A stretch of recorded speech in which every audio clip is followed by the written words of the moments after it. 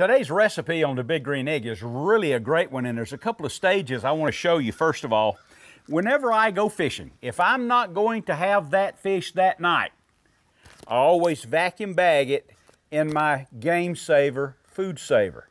So if it's a week later or 6 months later, it tastes exactly the same. You can even label it. Okay, now, I've got a couple of fillets here, and you can use a plastic bag to do this right here, but I'm going to do it so you can see. We have a lot of butter, you know, we got plenty of butter, and you can put some salt, pepper, garlic.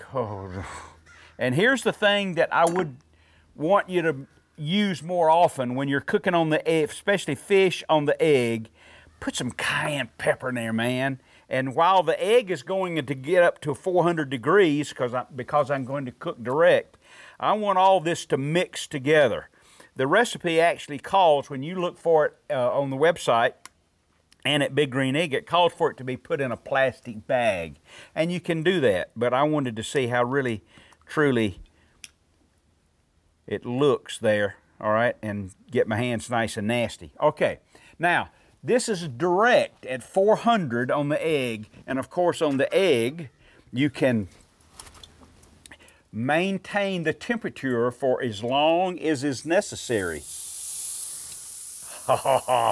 It beats fried fish, I can tell you that, and it won't take long, and I'll show it to you in just a moment. You got that recipe?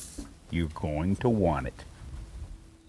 The point is that you get to marinate the fish, then you get to cook it on the big green egg on lump charcoal. It will reduce the number of times that you simply fry fish.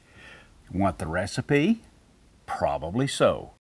Blackened walleye on the big green egg. O'NeillOutside.com, BigGreenEgg.com. Big Green Egg, the ultimate cooking experience.